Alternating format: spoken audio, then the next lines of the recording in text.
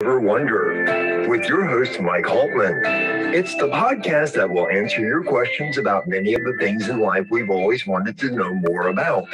Our guests, experts in their chosen field, will enlighten us about subjects ranging from real estate, business, career, science, philanthropy, and much more. Proudly presented by Hallmark Abstract Service, it is once again time to sit back, relax, and enjoy the ride on our information superhighway. And now, here's Mike Haltman.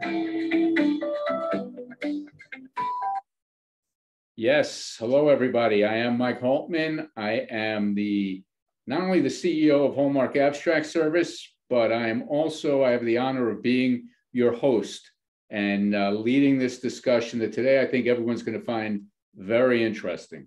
So today I'd like to start off with a stat, and it's a stat that I really didn't know about until about 7 years ago when I became involved with the foundation started by one of our guests. And that statistic is that each and every day, 20 plus veterans, military veterans, die by suicide. It's a tragic statistic, and yet there we are. And one of our, Judy, who I will introduce in a few minutes, has a foundation that specifically addresses that subject. And our other guest, Steve Bucci, he's got a background that brings him right into the forefront of this topic. So, the last 2 years have been very difficult for a lot of us, but for veterans in particular, COVID, the depression, the anxiety, the loneliness has only exacerbated what was already a very significant issue for veterans who come home suffering with PTSD, with moral injury, with invisible wounds.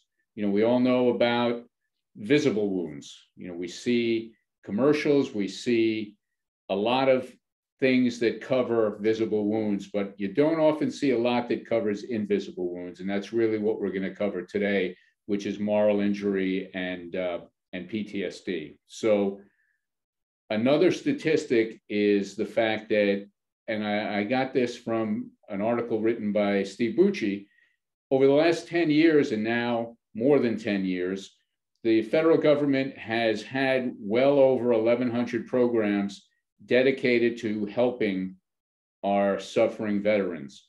But the fact of the matter is that those programs have likely not been as effective as they could be, because the statistic of 20 plus veterans dying each and every day by suicide really hasn't changed much.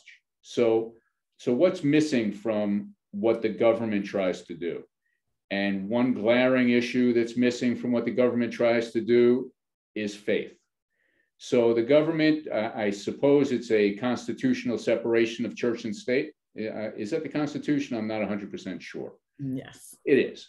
So that's why my understanding is that they don't really approach it, but it as we will find out in a couple of minutes, it seems to be one of the most, if not the most effective tools to use when trying to fight this tragedy. So the first guest I'd like to introduce is Judy Elias. Judy Elias is the founder of the Heroes to Heroes Foundation. I met Judy probably about 7 years ago, sitting in a business club in New York City. I asked her what she was doing. She started telling me about Heroes to Heroes Foundation, and I said, I need to get involved with that. And 7 years later, here I am, still involved and still helping as much as I can. And Judy is a tireless force, as much as I can push the mission forward. So the mission, just to briefly cover it, is Heroes to Heroes works with combat veterans who return home suffering with moral injury. And the program is based in spirituality, peer support, and reconnection to faith. So it really focuses on a lot of things that the government doesn't focus on. And, it's been incredibly effective so far, and hopefully it'll be effective well into the future. So welcome, Judy. Thank you, Michael. Thank you. Thank you, Steve. Well, Well, let me just get to our second guest. And I don't know, doctor? You go by doctor? Okay. Dr. Steve Bucci is a visiting fellow at the Heritage Foundation. And among some of the other things that he is expert in, he also, and what brought me to reach out to Steve, he ran a roundtable on PTSD, veteran suicide, and faith. And it seemed like the synergies were too great to ignore. So I thank you, Steve. So I had a question for you, but first let's have our two guests say a couple of words. Judy? Well, thank you, Michael. Working with moral injury is a challenge. And I think the first thing we need to do is come up with a working definition so people who are listening understand. And the best way to really define moral injury is when you're asked to do or forced to do something that is against your ethical or moral code, which goes into moral injury. And a good example I'm going to take from one of our veterans. Stephen was in Afghanistan and his unit was ambushed. And one of the insurgents pointed a weapon at his battle buddy. And Stephen had a split second to make a decision: save the life of his battle buddy or eliminate the insurgent. Or let the insurgent, he had to deal with it by eliminating the insurgent.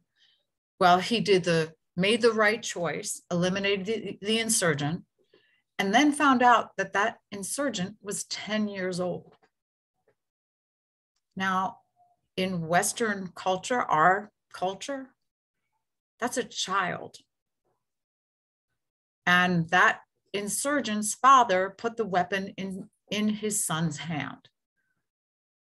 Okay, now Stephen had to come home and live with that, and had to come home and hug his family and pretend he was back to civilian life. And when he came to us after 4 suicide attempts, and his father called and said, "I'm going to lose my child. Could you please help? You're the last hope." And so, number one, to take a look at Stephen's moral injury, when he finally could speak about it, he said that young boy visited him every night in his sleep. And that's an intense moral injury. And our veterans, we talk about war, we're watching this war on television in the Ukraine, and we're seeing the civilian casualties and the pain and hearing the story. And we assume that the soldiers doing that, causing it, can just get up and walk away. Right. Maybe Putin can get up and walk away. He's not doing anything except directing it. But his soldiers are people, are humans with hearts. And absolutely. So that's to take a look at the moral injury aspect of what we send our soldiers to do and what we're seeing in the Ukraine. There's plenty to go, plenty to go around. Absolutely. So, Steve, let me ask you a question. So you spent 30 years in Army Special Forces.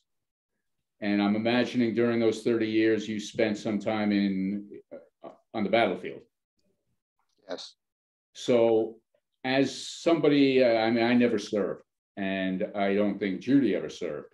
So as someone who served, who was in the thick of it, who was in the battle, do you understand? Can you understand how people get affected so seriously and significantly? Oh, absolutely. Exactly what Judy described there is a very common occurrence, particularly when you're fighting in a counterinsurgency type fight. Big conventional battles, you don't even often see who it is you're shooting at and who you're killing. It's done at great distances, and this kind of moral injury still occurs there. But in a counterinsurgency environment, where you have children fighting, you have women fighting, you have situations that don't fit what we've been taught as the way war is supposed to occur. It's a very dirty, intense, personal, up close kind of activity. So your possibility of having this sort of moral injury just goes up astronomically. And we've had, in Iraq and Afghanistan, the war was not fought just by our special operators who are trained specifically in this type of warfare. We threw all of our conventional forces, our young men and women in regular units who had just enlisted, went through basic training, advanced training, and then were sent into the fight, into this kind of warfare. It causes a huge increase in this type of situation, which leads to the huge increase in the kind of moral injury that Judy's referring to. It's real. It's not some moral deficiency on the part of the person who suffers it. In fact, the people who suffer these wounds are the more normal people. It's what's real in a human being. We're not supposed to kill each other. That's not, what humans do naturally. Some people do, and they're either considered, sociopaths, so they have no guilt for anything they do, or as one expert in this called it, you're either a sociopath or you're a hero. And because some people can put those things aside to do what needs to be done to protect their buddies, to accomplish the mission without that moral injury, but they're pretty darned exceptional. So this is a real thing. It's out there. We fought for almost 20 years in those two battlefields. A lot of troops over that time period have been involved in this face-to-face, close-up, very ambiguous kind of warfare. So naturally, you're going to see a lot of these kind of injuries, which has led to this incredibly, resistant pace of suicide, or at least, guys turning to alcohol, to drugs, who are walking away from their families, who suddenly become abusive of their families when that wasn't there before. All of those things are symptoms of this kind of moral injury. And we as a country have a responsibility to find a way to minister to these young men and women. And the hard part about it is there's not one treatment for it. It's what works with one person or one group of people has absolutely no positive effect on the next one. So that's why you see a lot of this multitude of programs, right? Because we don't know what's going to work. So we keep Right. trying all sorts of things. Well, I think one thing we have found that seems to work, and the Heroes to Heroes Foundation mission is actually being studied by a Dr. Joseph Currier, who's are you familiar with him, Steve? Mm-hmm. Yeah. So, and he's finding great efficacy with the program. But the way you described the alcoholism, the loss of spouse, the loss of family, Judy talks about those things all the time. And it's, the same consistent problems run through it all. And you're 100% right that something does need to be determined. And some things at work take a lot of money to recreate. So I know the Heroes to Heroes Foundation so far has sent over 300 vets to Israel. And my question to you, Judy, is who reaches out to Heroes to Heroes? Is it the vet? Is it the family? Does it vary? Very good question. It's a combination. We have even had VA therapists reach out to us and refer patients. We often hear from family members, parents who are terrified to lose their children, spouses, children. We've had children of Vietnam vets, children of National Guard, guardsmen and women reach out to us and say, my mom, my dad, they're in trouble. And the vets themselves hear from other vets. Often we are an organization of last resort. You know, what we do, and I think it's important that people understand, is we cut to the chase. We talk about faith. We talk about forgiveness.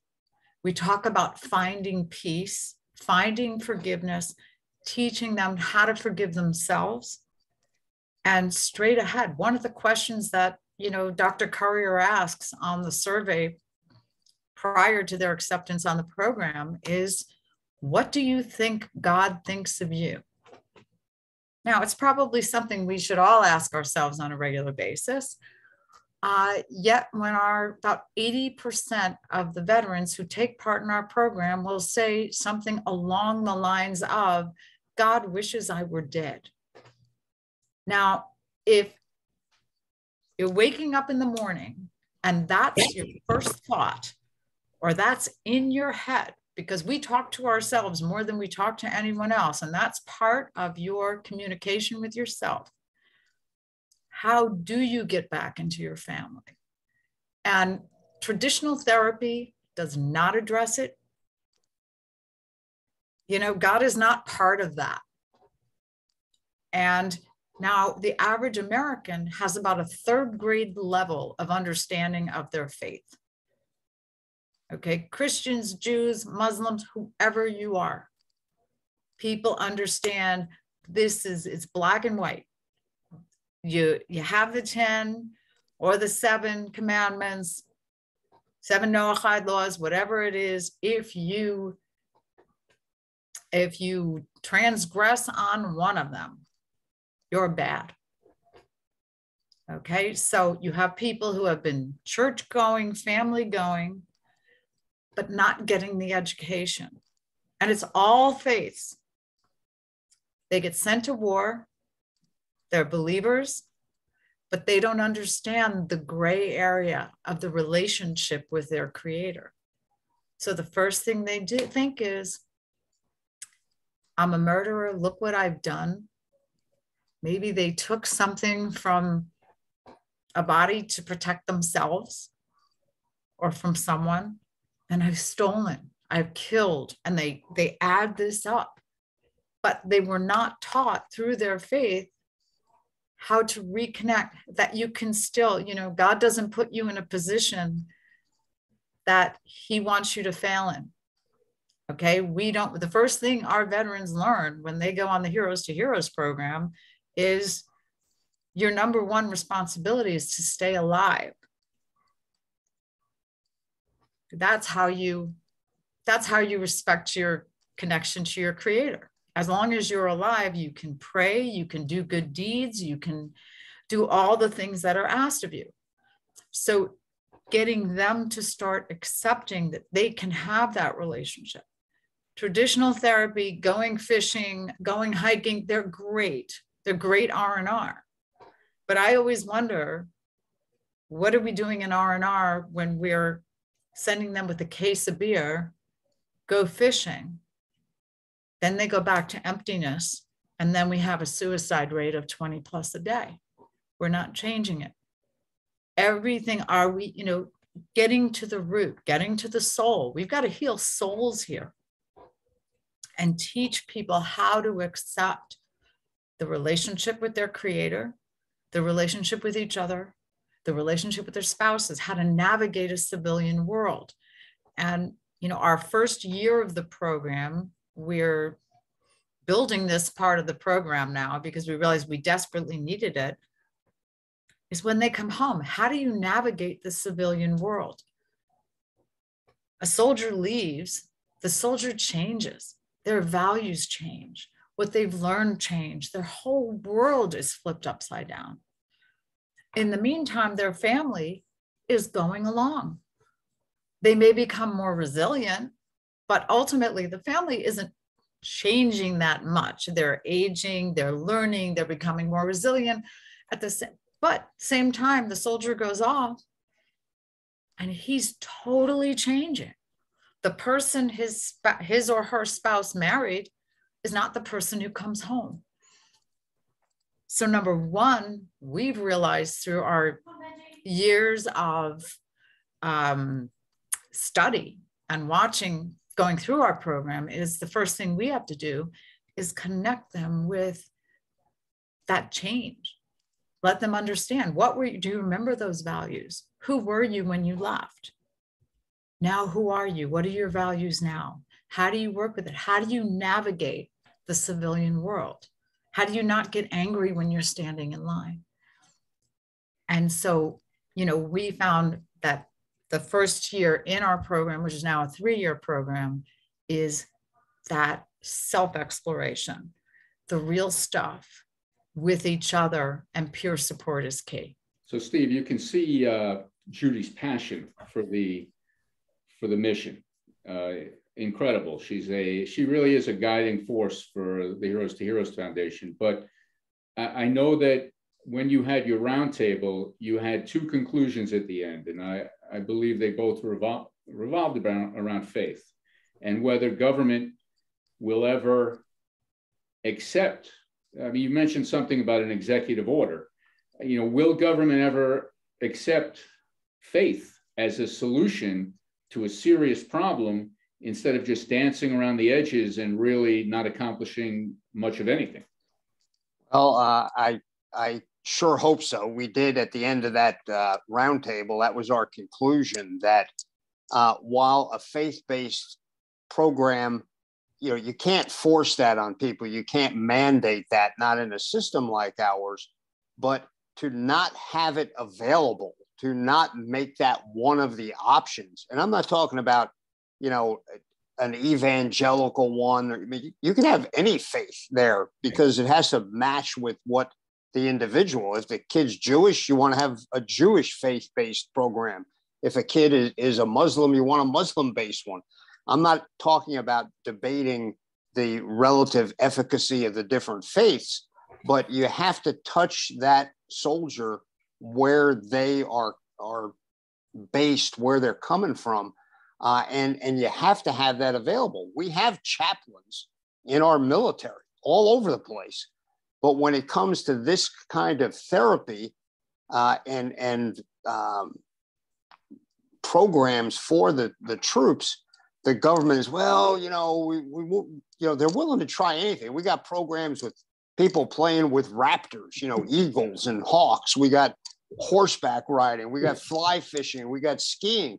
And I'm not denigrating any of those things, because if that raptor program helps one kid, it's worth the money we invested in the silly program. Not that it's silly, but it's, that idiosyncratic program. I saw a kid with a skiing program that was one of the first one of these that was started for the amputees. And this guy looked like Lieutenant Dan. I mean, he had lost both his legs. His hair was down below his shoulders, big, long beard. He was smoking weed all the time. He was drunk. And his wife came to us. We were there kind of helping with the program. And she was in a panic. She said, I'm losing him. First, he lost his legs. Now I'm losing his soul. What can we do?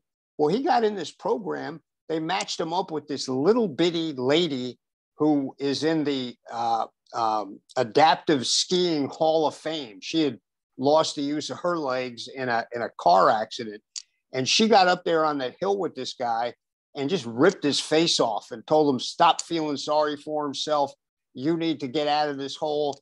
And over the course of a week, this guy's whole life turned around. And when we came back the next year, he's got his hair cut. He's clean shaven. He's now an instructor in this, doing races professionally. I mean, it changed his life. That's not going to work for everybody, but for him, it did. So we have to have these faith-based programs because they work. And trust me, I'm a person of faith. I think that's what we should go to first, frankly. But in a government like ours, I don't think we're ever going to get there. But we darn sure got to get away from this reluctance to go anywhere near faith-based things, because we're worried, somebody like Mikey Weinstein, the guy out in Colorado, is going to sue us because he doesn't want to see faith anywhere. Right. We need to have those things available, because for a large number of these kids, maybe even the majority, that faith-based program is going to be the thing that really changes them and gets them through to the other side. So is political correctness a huge issue? 100%. That's one of the reluctance from our Congress people and our senators, and from, depending on who's in the White House, from the administration. Well, we really don't want to go there because that'll get people upset. Right. Yeah, that's nonsense. I don't care who's offended. We need to find a way to minister to these young people who have been damaged doing the bidding of our nation. So and that's the way to do it. But like I'd like to take it one step further, and I'd like to teach faith resilience before they go to war. And I think that's a big, we bring these kids in, and some adults. We have our suicide rate among 18 to 24-year-olds and teenagers is a crisis. Okay, it's off the charts. Now, one of the things we do at Heroes to Heroes, when the veterans come back, we speak on college campuses. They tell their stories. We want to speak to students and get students to understand what these veterans do and why they have their freedom, why their liberty is so important, and who the people are that are out there making it happen. And we were in Champaign-Urbana, and there were about 75 students in the room. And, we was one of our first, and I was doing a training, and the first thing I asked was, how many of you know a veteran or a soldier? Maybe 5 people. We told the ROTC, 4 people from ROTC, you can't answer this. Maybe 5 people raised their hand. I asked the same group of people, how many of you have known someone who has died by suicide? 100%. Okay, 75 plus people. And I said to them all, when I was your age, it was the opposite. I don't think anyone knew anyone who died of suicide. We didn't even think about it. It wasn't part of our world. And we have taken faith away. We've taken foundation. We've given our children little to nothing. And then we send them to war. And how do they heal? The old adage, there are no atheists in foxholes. But what is that relationship? Is that relationship strong enough to get through that foxhole? And what we're seeing now, it isn't. And how do we get that information to them before they go? How do we teach them? How do we make that part of it? I spoke to a group of military chaplains and, gave them some tools to use. And over and over, they said to me, well, we're not supposed to talk about God. I'm a Jewish chaplain, they're Christians. I said, we work with everyone. We use the word God, that's universal. Everyone has to find their own, within their own faith, within their own space, to find that forgiveness and peace. And it's giving them what they need and opening, but it's not discussed. And one of the first things we do during a team in Israel, one of their first assignments is sit down and write a letter to God. In your language, if your first language is Spanish, write it in Spanish. But write that letter, the good, the bad, and the ugly. Get it out there. Are you happy? Are you angry? What are you happy about? What are you angry about? Start that conversation. And when I did it with the chaplains, one of the chaplains said to me, I pray every day and I've never done this. And I have a lot more to write. And I can't believe what I'm writing. And it's how we start that time in their 10-day journey in Israel and their 1-year program of reconnecting to faith. But it's so powerful, but I would say it's got to be done before. Well, Steve, let me ask you a question. So in the couple of years since you had that roundtable, what has Heritage looked deeper into the issue of death by suicide, faith, those issues? They have been engaged with several of the other folks that were in that roundtable there with trying to get that executive order. We were trying to get the president at the time, President Trump, to sign an executive order that mandated that the VA and the military itself allow faith-based ministries to be a part of these programs, to at least be on the menu of what's available for young folks who come back and who have this sort of moral injury. In many cases, they've got physical injuries as well.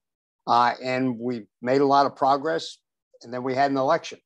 And now those things have all been pushed aside again. We've returned to that political correct view.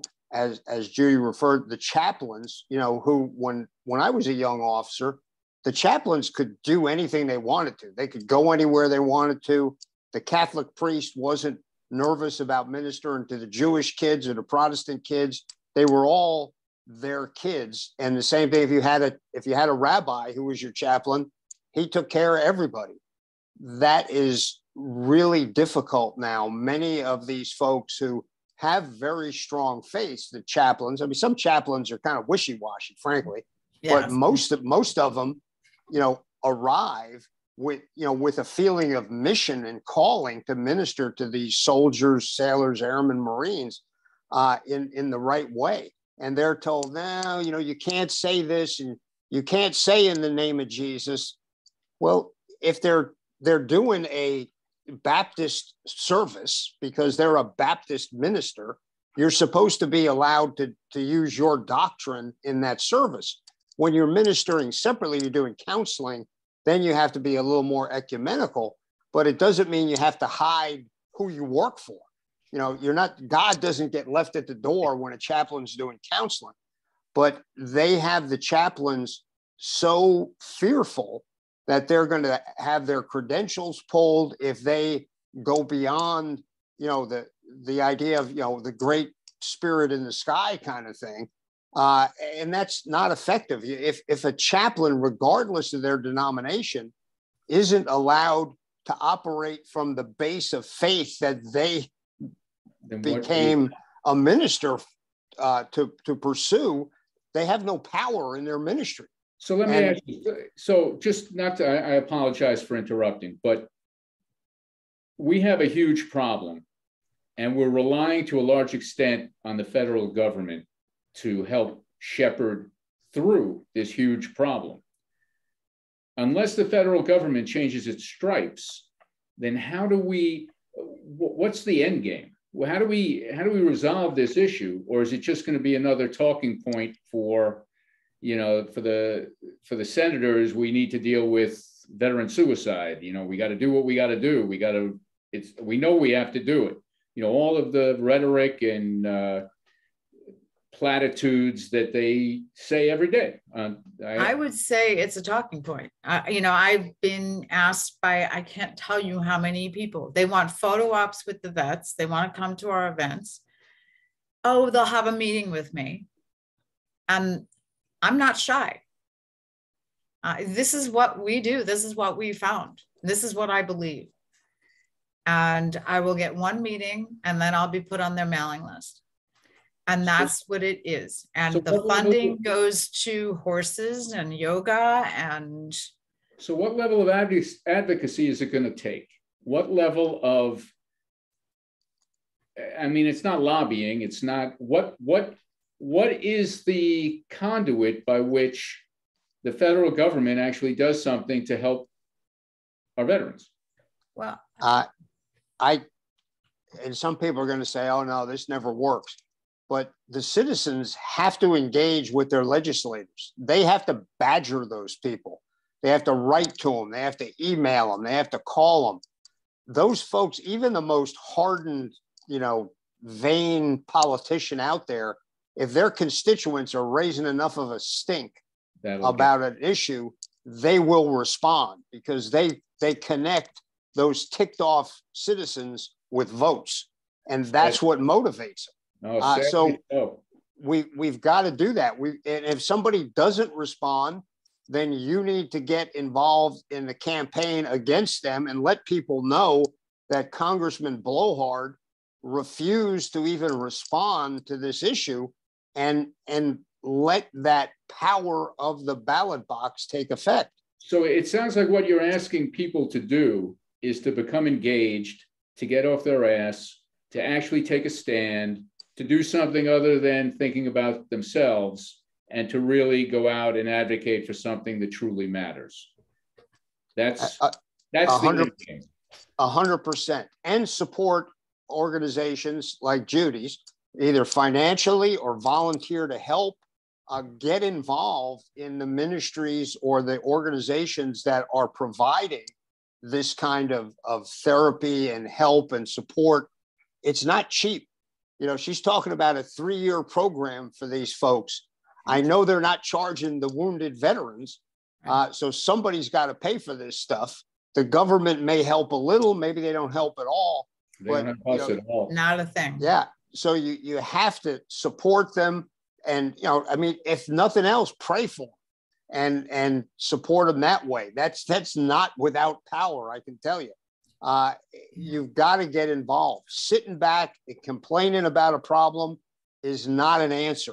That's an excuse. So we're running out of time, but I can say from my perspective, if the Heritage Foundation needs help and has an initiative that they need help with, I would be more than happy to help. And, you know, and again, Judy's a driving force in saving these men and women. And it's, you know, I just hope that at some point, the federal government, the powers that be, lose their fear of doing something that might annoy someone, that might tick someone off, that they might lose a vote or two, you know, maybe term limits, but that's a whole nother conversation. I've kind of stepped out of that sphere because I feel, you know, I have to save lives and I don't have time to wait weeks, days. You know, right now I have one of my vets texted me to call someone who's going through a rough time. I can't wait 24 hours. Nevertheless, trying to, you know, turn this whole government on a dime. I think it's going to take organizations, first of all, getting together instead of competing with each other, working together, all the organizations that work in the faith space. We're not really a faith-based organization because we are anyone of faith, but to work together. You know, the Heritage Foundation is working on it. I would love to know what the Heritage Foundation is doing and how have the Heritage Foundation look at our program. Our program is working for so many people. So maybe, you know, we can take these programs, let's sift through them, let's see what's working and stop just funding what we love and what's easy, but start looking at what's working. And I think that's what's happened. I almost closed Heroes to Heroes when I saw that $10 million was going to yoga. And I said, there are yoga studios all over the country. Can't we just give spaces to veterans in every yoga studio and, you know, whatever it is? But I'm going, yoga does help and it saves a lot of people. But we have all these organizations, many of them small, that are doing amazing things. But we are not going to be able to survive. Right. Because I knock on doors. Mike, you knock on doors. Well, and that's Speaking of knocking on doors, Judy, how can people find you? Okay, you can find us through here. It's called heroes2heroes.org, HerostoHeroes.org. I'm Judy, Judy, at heroes2heroes.org. Our phone number is 201-851-2409. We need volunteers, especially people who have military moral injury experience, to lead our teams, getting people involved, clergy. We're looking for volunteers, donations. desperate for too. But we also are looking for program specialists to help us realize the full program and publishing. There's so many ways to get involved. So for anyone listening to this who has an interest in helping, reach out to Judy, reach out to me. And Steve, how can people get in touch with you? They can get a hold of me at steven.bucci@heritage.org, STEVEN.BUCCI, just like Gucci, only with a B, at heritage.org, and or go to the website at heritage.org, and look for the research there. There's been a lot of stuff written. Write to them, say, hey, we want to see more of this. Can you guys help with this? And it's, Heritage covers lots of issues. This is one of them. But, get involved. If you don't want to work with Judy's organization, find one locally that's doing this kind of thing. As she says, this is not a competition. There's a lot of people out there who need this kind of support. So we're going to, we run out of ministries long before we run out of people who need them. So find one that you want to work with, that you're comfortable with, work with them, support them financially, provide just the manpower to get things done. It's critical. People's lives are literally at stake here. And there are people who got in this condition because our nation sent them to serve us. That's right. We owe them that. And I couldn't have said it any better. I couldn't have ended it any better. And I'd love to have the two of you back, because I think what you two have to say is incredibly valuable. And, I hope people are listening. And thank you both for coming. It was a great conversation. Thanks for having us. Of course. Thanks, Steve. Thank you. Thanks for listening to Do You Ever Wonder? And if there's a subject that's always been on your mind, let us know. We hope you'll join us next time for the show that answers your questions. And please like and share this episode with your friends and on your social media. See you next time. Well, thank you, Steve. It was so nice to meet you. It's nice to meet you as well. Thank you for what you're doing. Really.